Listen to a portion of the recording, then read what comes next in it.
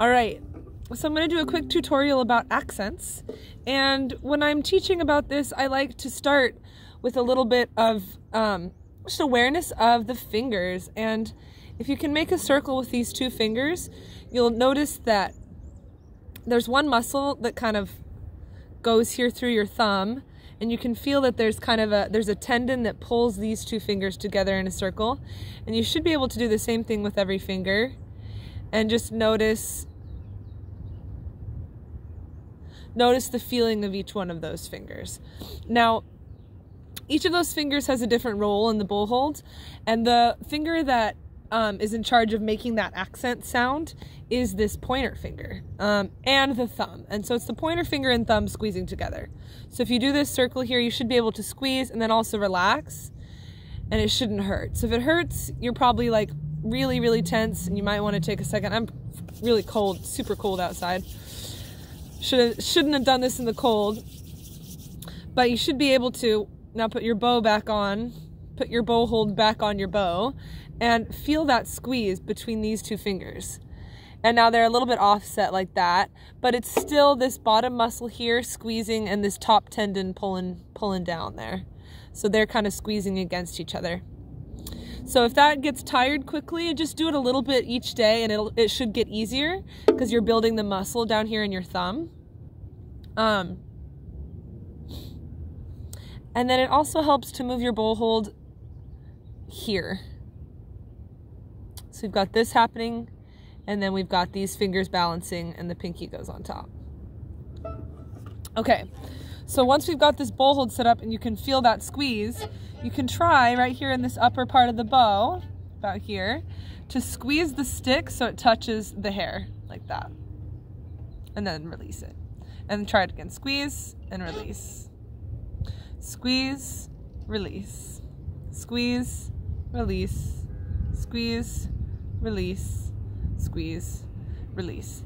Now you can see that that's really two motions. It's a I don't know, whatever you call that, contraction and then a relaxation. And then we really want to do it super quickly though. So it's going to feel more like one motion. Bounce. And it goes down and up really fast. So as soon as you squeeze it, you release it. Let's try that. 1, 2, ready, go.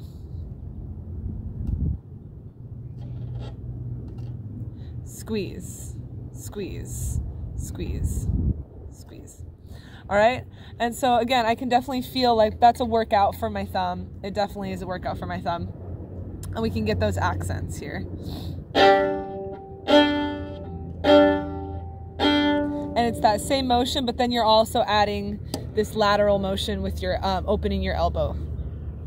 So what I like to try is, let's just do the open D string, and we'll put our bow about there, and we'll do 4 of them silently and then 4 of them with motion. Ready? 1, 2, ready, and squeeze, squeeze, ready, and play now. Again. And go. Again. Go. Again. Go. One more.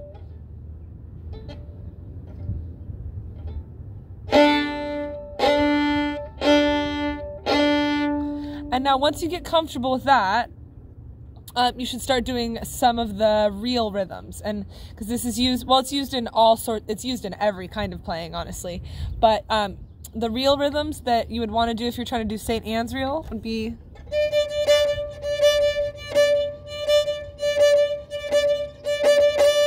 And the way I would start is without the accent, actually, and I would just try to get what we call detache, which is this sticky, steady bowing. And that actually happens the same way with this little squeezing motion. But you just kind of, you push the bow down to like half pressure, not like all the way down, but just part of the way. And you try to keep it really sticky and steady. 1, 2, ready, try it.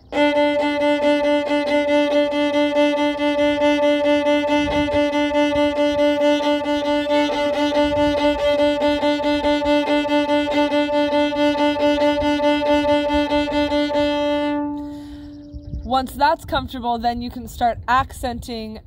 You can think about it as being in 4. It really ends up feeling like it's in 2 once it goes fast enough. But you can think about it in 4, 1 and 2 and 3 and 4 and 1 and 2 and 3 and 4 and 1 and 2 and 3 and 4 and then eventually you're going to accent beats 2 and 4. 1 and 2 and 4 and 1 and 2 and 3 and 4 and. So you're accenting every other downbeat.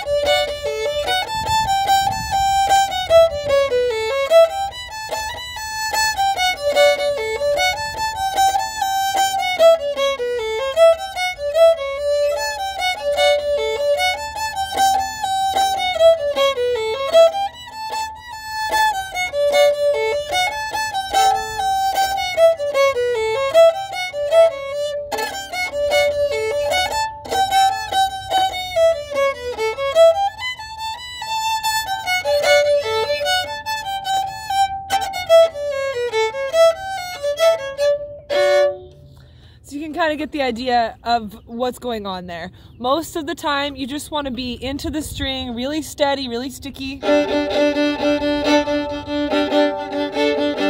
then when you want more pressure into the string, then you squeeze a little harder with these 2 fingers. And that's really all that's going on. So, happy fiddling.